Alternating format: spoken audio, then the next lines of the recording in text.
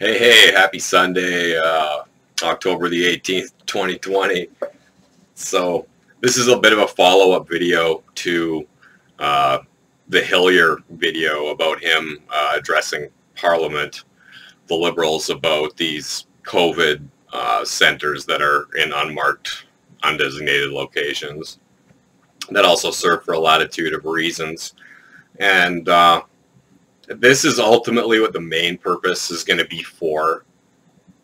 So we've already been hit with the disease. They know things are going to be different for a long time. They have to accommodate it. The main reason is going to be to continue to accept immigration for what we've promised over the next few years. Now, a latitude of reasons include instances like in Quebec and BC.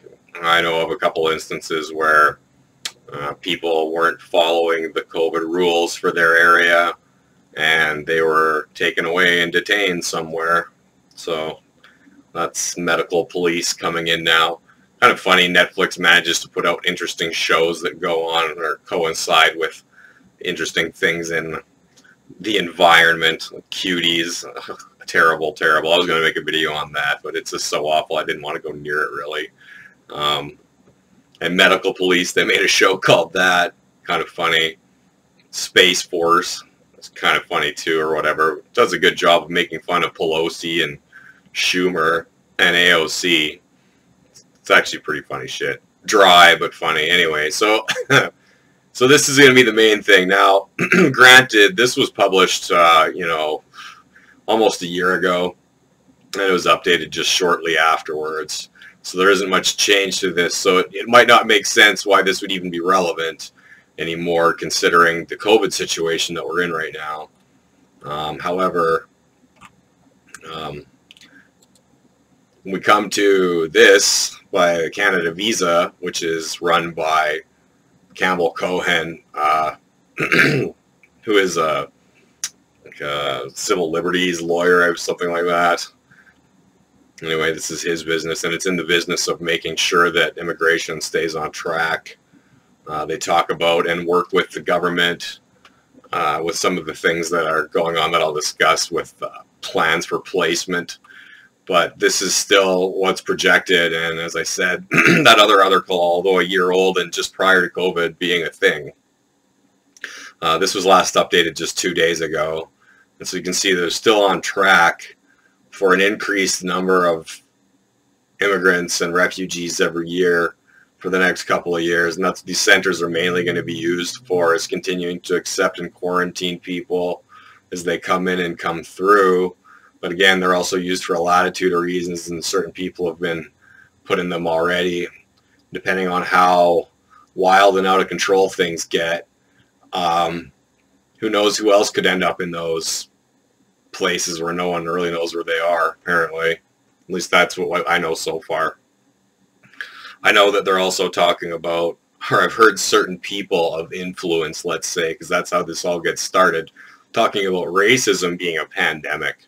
So if you start opposing things like the communist group Black Lives Matter that uses a whole bunch of people for its means because of the way it's set up, maybe you end up being re-educated. I don't know if that's going to happen for sure, but I mean, we've seen some pretty crazy stuff go down already. So it's hard to say, it's concerning, that's for sure. No one trusts the government these days. You either hate one side of the government or the other, you know what I'm saying? But anyway, that's the biggest takeaway from this. I mean, you've got the article here if you want to read it. I'm not going to waste all your time. If you want to get into it yourself and try to see what you can find or whatever yourself, we can go ahead. But to me, it's about the funding. Because of course, this is all tax funded, things it'll cover, et cetera, people that it wants, et cetera. So anyway, this is one of the programs that it works with right now. It's called the CRNI pilot program, and it's about placing people in rural areas, obviously, throughout Canada that are coming in through immigration. And that's why they have to build these facilities in almost every province, because these are the places that they plan on building. Essentially, they want to build near or place near certain metropolitan areas. Down here, see, near census metro areas within 75K of. To be located in Alberta, BC, and Manitoba, NYT, Nunavut, Ontario, Saskatchewan, and Yukon. So excluded from this are the eastern provinces and Quebec. I've got another group that works, that's a government program. That's what this is. This is a real deal. And it's, like I say, designed to sort of set up neighborhoods essentially for people that are coming over. Because despite the fact they talk about integration, Canadian integration has never looked like, I guess, what they're trying to get to now, which is like this true intermixing of people all over the place. And it's never happened because people culturally gravitate towards their own people, which is why Chinatown and, you know, Italian parts of areas, Ukrainian towns in Canada and French towns, and obviously a French province happened because people don't want to make a full shift in their life and culture. They're usually quite comfortable with it. At any rate, this is government's attempt, in my opinion, to use psychology and getting after your kids early in school, propaganda, creating an enemy out of people who are more nationalist by calling that fascist by nature, when really, I mean, a true Canadian nationalist would actually be someone who believes in full liberalism and everything that's opposite of the United States. That's always been Canada's dig, because when the United States was doing its thing separating from King George, the loyalists up here had to have a certain amount of propaganda to keep them, the people, from going for that. So there's always been this anti-American, we're better than you thing that's been built and maintained throughout time. So anyway, that's Canada's nationalism. It decides that, woo, we're better than the States, so we're going to do the opposite because the States is bad. And always has been since, you know, 400 years ago, 300 years ago, when the beginnings of all these things were happening. Anyway, moving along. This is the other one, the Atlantic immigration pilot. And so this is something that in news articles was revealed to be at first a temporary stationing of about 4,000 people. And now they seek to add another 5,000 people, and this is short-range planning. But it sounds like they're building like a whole community. The provinces that this takes place in are New Brunswick, New Brunswick, Newfoundland, and Prince Edward Island. So these are all the eastern provinces part of the program. So you have rural northern immigration pilot for all the other aforementioned provinces, and these are for the eastern provinces. We have no mention yet of Quebec, which is not surprising because in a way they were already playing identity politics. They didn't want to be fully Canadian, and so they don't fully participate in a sense, and they tend to benefit more than they give back, as I've said before. But you know, for newcomers to my channel, I was am a journeyman with a red seal. The red seal means I can work in every other province in Canada according to their codes, with the exception of Quebec. So they maintain no one else is allowed to work there, but they can fan out and work anywhere themselves. I don't hold anything against French people specifically. I live in Alberta. We had a lot of French people move here too when the boom was on. Nothing wrong with them. And, you know, they're just people, whatever. But, you know, the governing behind the people is, of course, what brings the bitterness in every situation. So, anyway, there's a couple things going on. That supports, like I say, this, and it supports these detention centers, or basically quarantine/detention centers. At any rate, this is Marco Mendocino. He's replaced Ahmed Hassan is the immigration officer for Canada now. Minister of Immigration, I should say, sorry. So anyway, he's in charge of all this, and just bringing that up quickly because this is a letter from Trudeau to him, which is going to be the outline for immigration in Canada right now.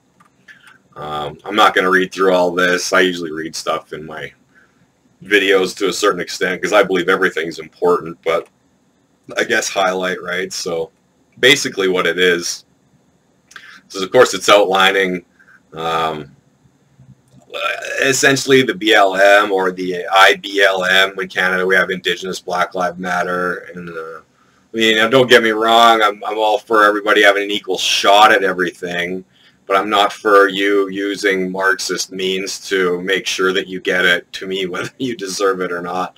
They continually talk about merit, and yet everything that they're suggesting is counterintuitive to what merit means. So anyway, I'm not going to read all of Trudeau's dribble, but we'll get to some of the important things here. So we are committed to evidence-based, okay, sure, decision-making that takes into consideration the impacts of policies on all Canadians. I'm sure there is some sort of evidence they're looking at, but it's their solutions that aren't going to work in the long run, because they haven't yet anyway, in hundreds of years, thousands of years, because this is all Babylonian, Roman, Assyrian style, well, not Assyrian, but other old school nations that took over groups of people, integrated them, charged them all taxes, so it's an elite game, and you can be who you are, but you can't fight with each other anymore, where they used to war with each other, and that's essentially what we're still going through now.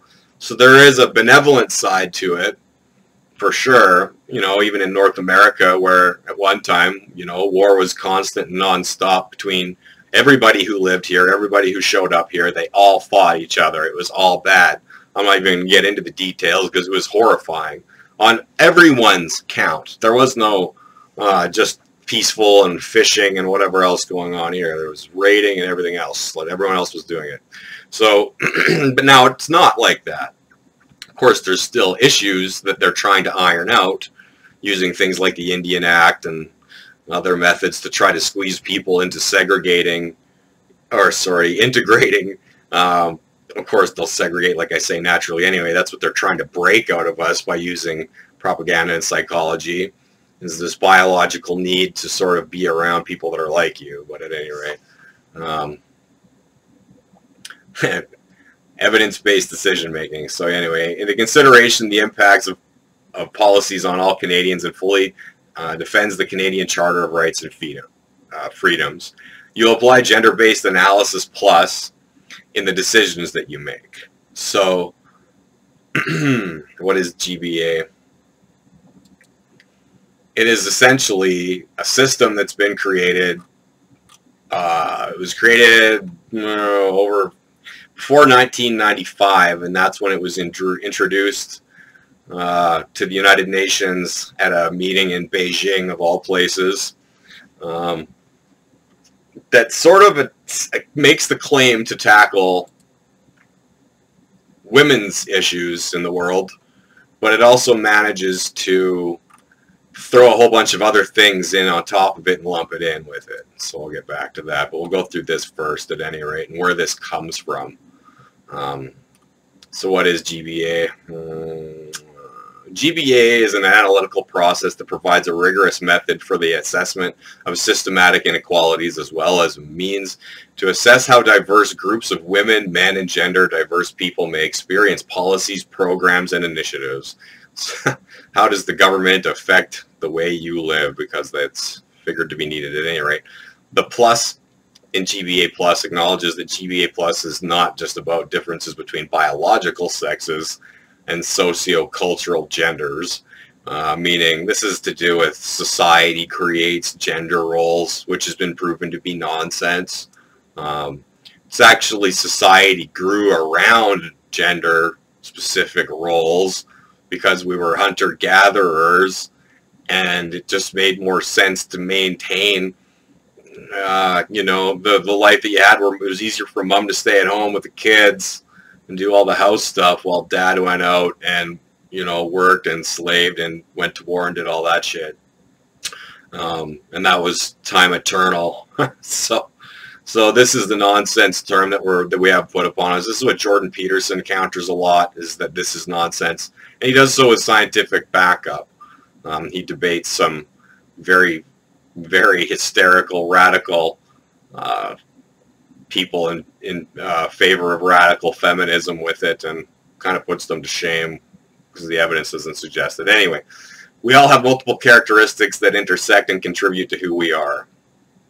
Sure, that's true, but I think that should allow us to allow our individuality to shine through all of that. So there's a little hint of truth in there, but then they get back into that it considers many other identity factors such as race, ethnicity, religion, age, and mental or physical disability, which are not identity factors as far as comparing them to the multiple characteristics that intersect to who we are. I mean, yes, these do play a role. Of course they do. But at the same time, no one across any of these agree with each other on every single thing. Which is true of all of this as well. And so it actually highlights that our individuality is more important, and that's what they're cudgeling with all this crazy psychology they're trying to utilize to force people together who don't, like I say, really actually want to. People would rather just be with their own. And I'm not saying that they have to. I mean, do what you will, do what you want. That's what I'm saying. So if you want to chill with people like that you're comfortable with, and you know, have the same holidays and whatever as you, I don't blame you. Everyone does. Everyone, including the people that are pushing this the most. In fact, they want to be the most identifiable and the most distinct. So we'll get into that at some point too. Anyway. GBA Plus considers many other factors, yada yada, and how the interaction between these factors influence the way we might experience government policies and initiatives. Which essentially means, I mean, they're talking about it like as if it's already affecting you, and although that's true, it's still the involvement of government. And that's what's going to be used to leverage all this through. It's not going to be about merit like they claim. It's going to be about forcing people to have X number of whatever hired or available in certain levels of government. It's going to dictate it as a legislation, the same as C-16. They're probably going to try to, and really, policy becomes legislation. This is policy. I don't believe you could say any of this is legislated, but when a political party comes in and makes something a policy, it means that that's what you voted for. So a policy supersedes a bill. It doesn't even have to be a legal bill written out, because the policy was voted for as part of the political government ridings policies. I mean, you voted for it, you get it. Anyway, so it's a sneaky way to sidestep actual law and then just put your policies in place, which is a lot of what the UN stuff is. I mean, it doesn't give itself a visible link to telling us what to do. It just states these are suggestions, and yet they're always used. So at any rate, in 1995, the government of Canada committed to using GBA to advance gender equality in Canada as part of the ratification of the UN Nations Beijing Platform for Action. So we'll talk about that now since it's being mentioned. The bigger things that I took from this is women's empowerment and their full participation on the basis of equality in all spheres of society, including participation in the decision-making process and access to power, are fundamental for the achievement of equality, development, and peace. Women's rights are human rights. We'll talk about this a little bit first, because so they're talking about the empowerment. The words are important. So I mean, to get on board with this, it has to be looked at that women didn't have power prior to 1995, which is not true, and get a whole bunch of women on board with it. And the policies and politics that women are involved with now are all about things like open borders and this full amount of inclusiveness. And it's natural for a woman to do that. I think it's natural maybe for a man to some degree to do that, but when it's framed that everyone's a victim in the classes that they choose to defend, it preys on their psychology to be protective mothers, sometimes overprotective mothers. It's an archetype, it's a known thing, it's a psychological thing. That's what this propaganda capitalizes on. And when you end up getting, and I don't mean to be insulting, but certain women in positions of power and in a place where that's the way it's framed, now they must do things radically different to the way they were done before, is where you end up getting Germany or New Zealand or, well, those are the best examples between Merkel and I can't recall the New Zealand's prime minister, but I mean, essentially where they accept a bunch of unaccepting groups in, and when violence goes down, They essentially cuck up to it, probably because they don't want to admit that they're wrong. They will want to believe that the woman, the female Gaia within them can heal all. And as long as we keep hating the real haters, which is, of course, the people who already lived there in the first place that are being accosted to the point where there is bad results, you know, that's what's being used to batter this politics through and to keep it going. It's the use of that psychology. So at any rate, moving on, it also says on the full participation on the basis of equality. So now, as I already read, they show that the charter is based on equality, but then they start talking about equity right away, and that's what this ultimately is, because it talks about including participation in the decision-making process and access to power are fundamental for the achievement of equality, equity, development, and peace, because we were already creating an equal society prior to having women in power. In fact, it was men who were in parliament when women's suffrage was passed. So women absolutely had power. NGOs and people who speak out were enough if there was people behind them. They just needed the voice, the right message, and the movement to make it happen. So, but now we're looking at a place where equality is being used as a word for equity, and the government is going to be used to leverage positions in. And that's the way it's going to be. The people will go for it because they've already got the psychology rigged that you're just going to vote for what they want anyway, which is all of this. And it's scary. It's scary if you know about Yuri Bezmenov and you know about what subversion looks like inside of a nation, because it never addresses all the bad things that has happened in all of this. You're not allowed to. Society's been recreated to a point where it's self-destructing in the West, and you're not allowed to talk about that no matter how bad it is. It just gets covered up and plowed on, because if you speak out against it, you're an ist or an ism of some kind. Anyway, women's rights are human rights. Of course they are. Equal rights, opportunities, and access to resources, equal sharing of responsibilities for the family by men and women, and a harmonious partnership between them are critical to their well-being and that of their families, as well as to the consolidation of democracy. So if you believe, like I do, that the United Nations is absolutely connected to communist foundations as well, then you'll see this is all doublespeak. This is all being used and fomented against the countries that they want to rule over. They're doing things like destroying the basic foundation of the family. That's essentially what this is: equal sharing of the responsibilities for the family by men and women. So more women need to be in the workplace, therefore more people can be taxed. Your kids will end up being looked after by either government or secondary babysitter instead of being raised by their family, separation from family. And so there's a couple of reasons why that's done. It breaks down traditional family structures, which is something the Marxists want. This is lockstep with things like what BLM states about breaking up the nuclear family as part of their mandate and goal. And other earlier communist movements were no different. It's like all this Huxley, like family doesn't matter anymore. It'll just control you with your pleasure instead of your pain. But at any rate,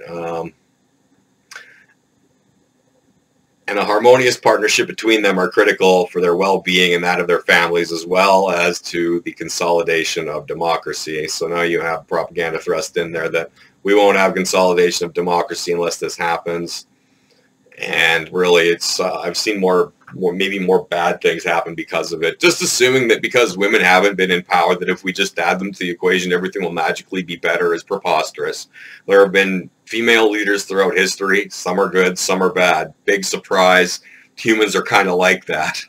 In fact, some of the people who've done some of the greatest things have also taken part in some of the most horrid things. Fascinating thing that people want to frame folks as either good or bad. In reality is we're actually a little bit of both, and it's what we're doing in the moment that matters the most. So people just don't even know how to think about themselves or about humanity in the first place, and that's why they're so easy to control with all this nonsense. So anyway, we'll go back to this a little bit more here. It's like I say, it's basically being forced and shoved in. That's why they need these. Immigration is key to altering our society. And I would also say relieving other places of the burden of extra people around them that they don't want there. So anyway, you'll do, Mr. What's his name again? Sorry. Oh, whatever. Mendocino. My bad.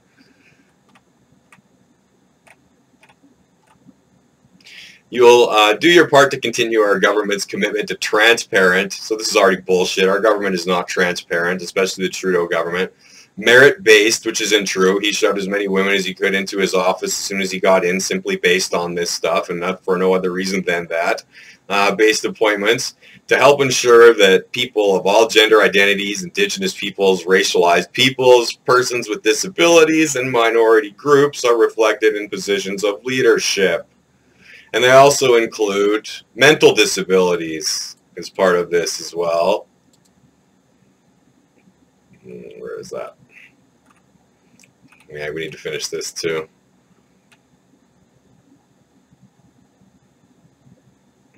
That's what led into the Beijing platform where I talk about that a little bit. Boo, boo, boo. We'll just get into the myths. While many advances have been made, significant equality gaps remain. Today, even women in Canada who work full-time earn on average only 87 cents to every dollar earned by men, according to Statistics Canada 2017.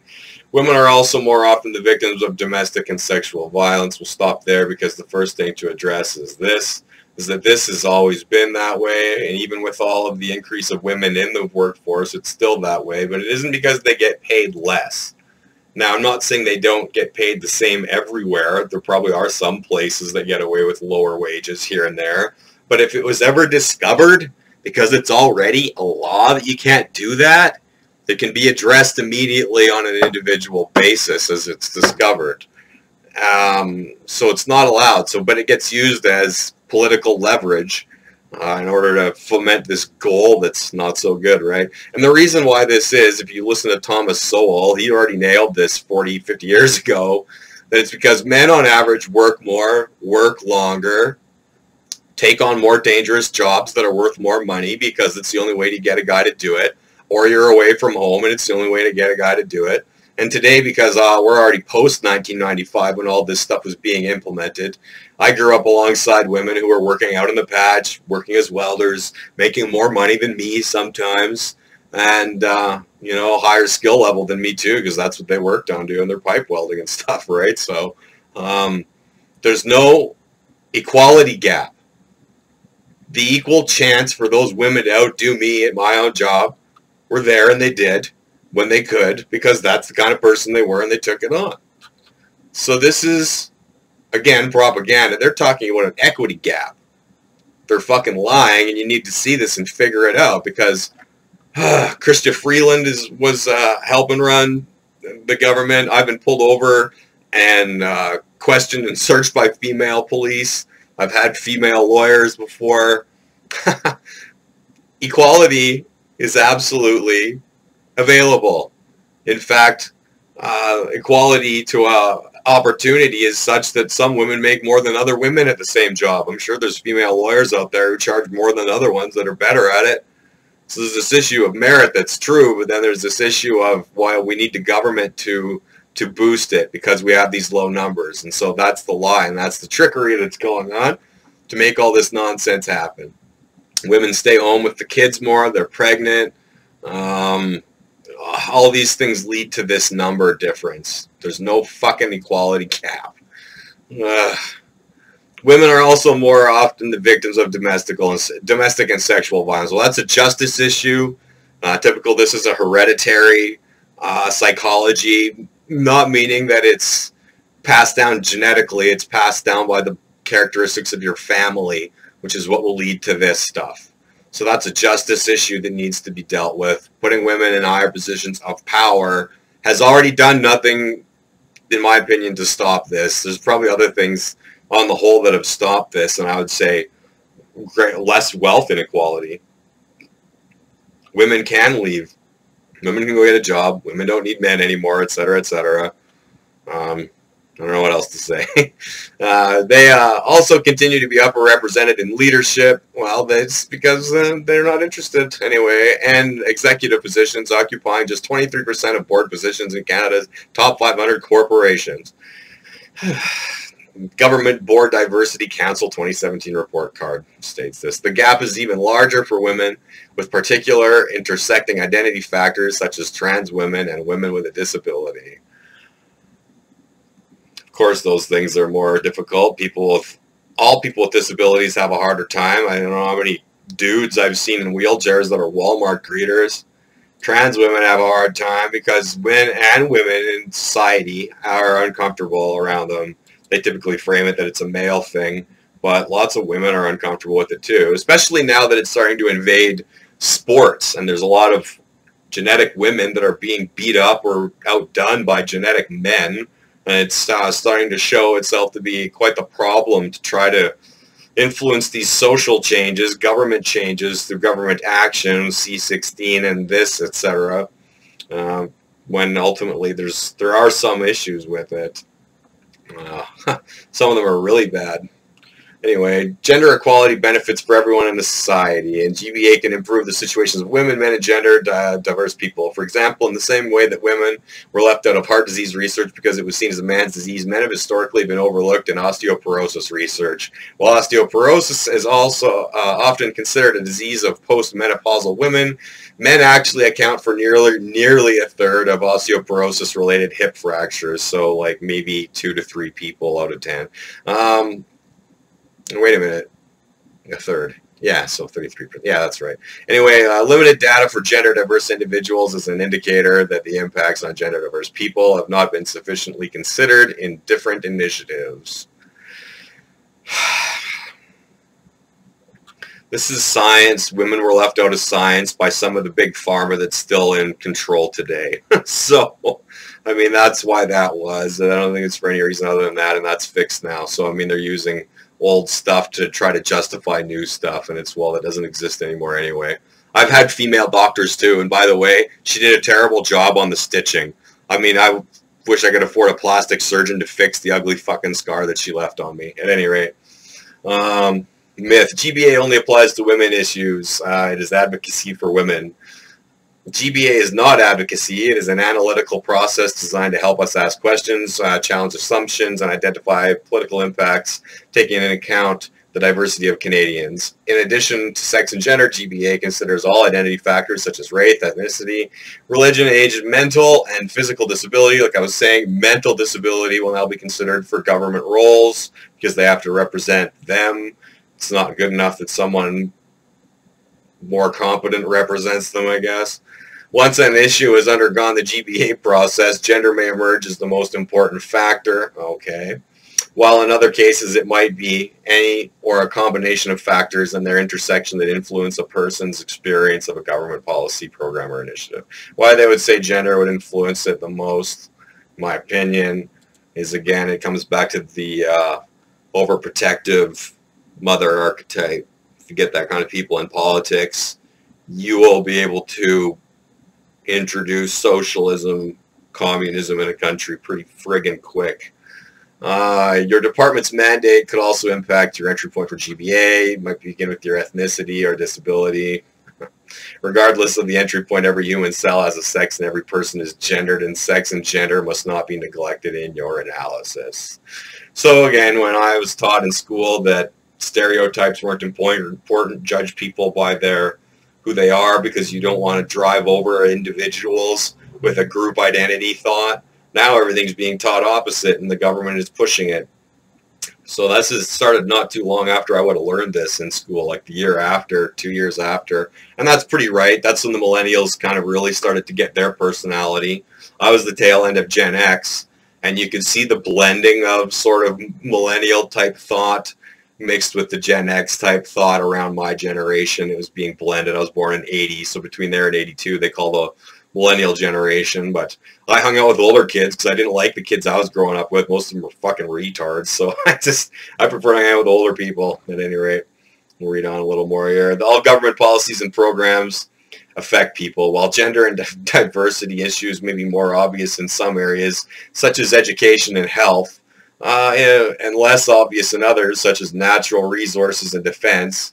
This does not necessarily mean that gender is not relevant. Actually, I mean, boy, oh boy. So education and health currently is dominated by women, and no one is doing anything about getting more men into it. The teachers at my kids' school kind of gloat about it. They think it's hilarious that there's no men left at the school that I went to school in myself anymore.